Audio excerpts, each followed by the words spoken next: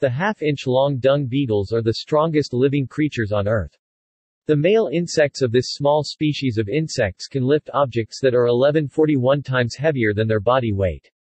It is just like an average-sized human carrying 80 tons. Dung beetle develops such extraordinary strength through the unusual compete for mates.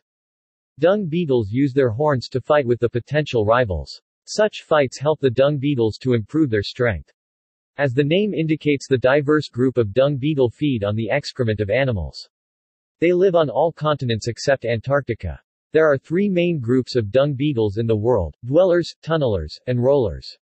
The rollers shape the dung into balls, and they roll back to the holes they are alive in. The tunnelers will dig a tunnel to store the dig they find.